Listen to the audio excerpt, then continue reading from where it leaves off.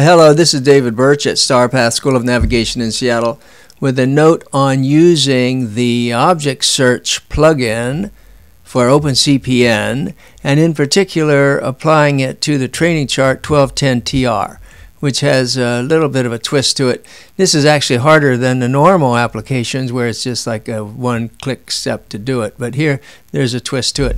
But anyway, here 1210TR is an outdated chart. It looks like this. It's used a lot in the US, especially on the East Coast for training, although it's a very old chart and not a particularly good training chart. But anyway, it's used, and therefore we ourselves then have a workbook for it, because a lot of schools like to use it or historically have. So we have a workbook for it with problems, the charting problems, tides, currents, one thing or another, chart reading. And then in addition to that, we've made this high resolution RNC e-chart of it, and I'll put a note in the description of this video where you can find that e-chart, that one that we made. That's this one right here, in fact. So you see it's very high resolution. It's not, and this chart doesn't exist, by the way. That's the kind of twist to it, that this 1210TR chart there's no longer an actual real chart like this. In other training charts around the country, there still is a counterpart, but not this one. So here's the magic, and we have, and this came up because some problems came up that we want to illustrate, and then I want to use this trick to save some time because people may not be familiar with this chart, although clearly you want, if you're going to a school that uses this, then you want to train on the chart so you know where to find things, and in a test you don't have to hunt around for it. But here is the function, and let's just say gay head light, right? Go. So there's gay head light, and I find it and say show it on the chart, and there's gay head light. So that's the magic. So the question is, now keep in mind here, I'm looking at an RNC chart, which is just a picture of the printed chart. Of the paper chart. So how does this work? And that's what I want to show. So you first of all go and download this plugin and install it. That's very straightforward. Now I have to say I have this running on a PC and it works fine. My first attempt, and I haven't devoted a lot of time to it, but I can't quite get it to work. I can't get this plugin quite yet to work on a Mac, but we'll get that sorted out. But it works fine on a PC for now, and it's going to work on a Mac, I'm sure. I'm just doing something wrong. But anyway, you go back here. Let's see. Here's the Open Chart Object Search plugin. You download that, install it. It's a very straightforward install. Nothing special about that. And then, okay, how do we proceed here? Let me go back to the PC. I'm back on the PC now. Okay, so here's the issue. What the trick to this is, the raster charts don't know anything. They don't know a thing. But the ENC, the vector charts, the so-called ENCs, electronic navigation chart, those charts know everything, and they have all the names of everything in it. And that's the trick. We have to load at some point in life. You have to just load those ENC charts once. Run the plugin, then it will make a database of all the chart object information, and then you can come back and find it. So let's look at that. Let's go here to the wrench, then go to charts, add a directory. I just want to show you the point here. 1210TR, 1210TR. Downloads, charts, I see, charts, ENC. Okay, here it is. Now select the folder. Okay, now what I want to show you is, to make this work for the 1210TR, and specifically, you're going to have to download 3 ENCs. So let me apply that and say OK. Now, zooming out here, we'll see what's going on. Okay, so here's the situation. Actually, it's 1, 2, 3, it's 4. So you see here, this red line, let me get a little bigger here. this red line right here, I've got the, back here in the display, I've got the chart outlines turned on so I can see what's going on. So here, this red line, that's the 1210TR RNC, raster chart.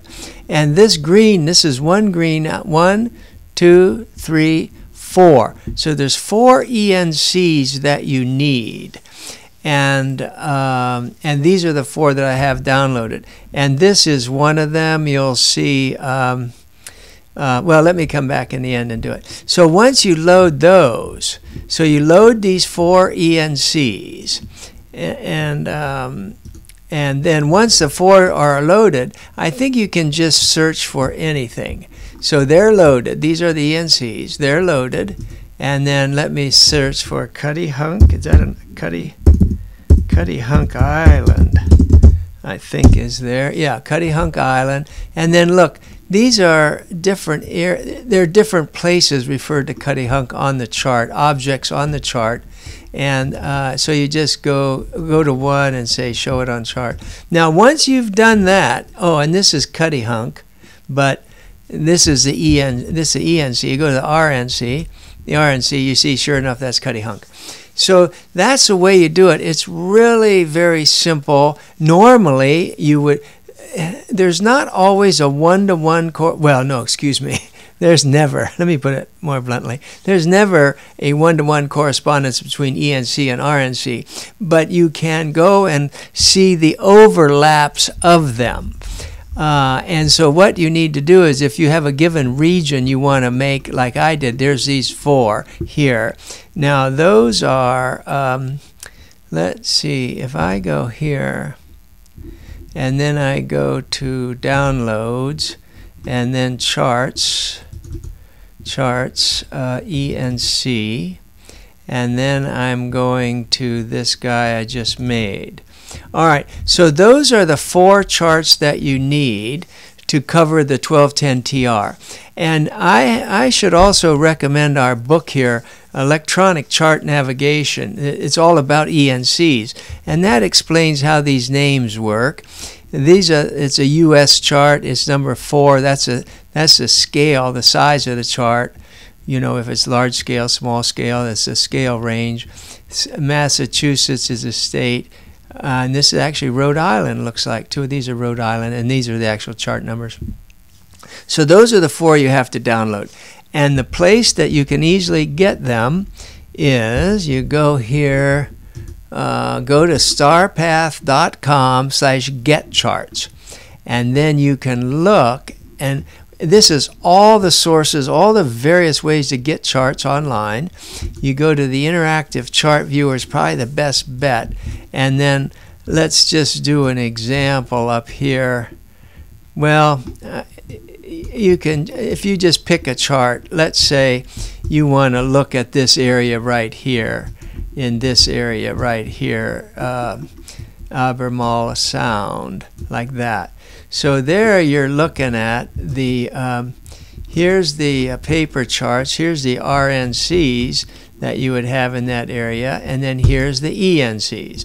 And you just have to be sure that you're overlapping all the RNCs with an ENC. Once you've loaded and run the ENC, then you can just simply go back to your program and just take them away. Go to chart. If you don't, now there's a huge advantage of navigating with ENCs, which we cover in our book, but you don't even have to show them. You could remove, let's see, you could just remove those then. Okay, apply, gone. Now all you have is the what you would consider the normal paper chart, but it'll all still search. Plug in JUDITH. There's a bunch of things. Whoops. JUDITH. Judith. There's a bunch of things named Judith on this chart. Point Judith Pond. Show on the chart. And there you are, Point Judith Pond. It's really slick, wonderful plug-in, and you can do it for any place. And that's where I'll end now, and I'll fill in some information about about the references here, I'd look particular to our book on electronic chart navigation that deals with these ENCs.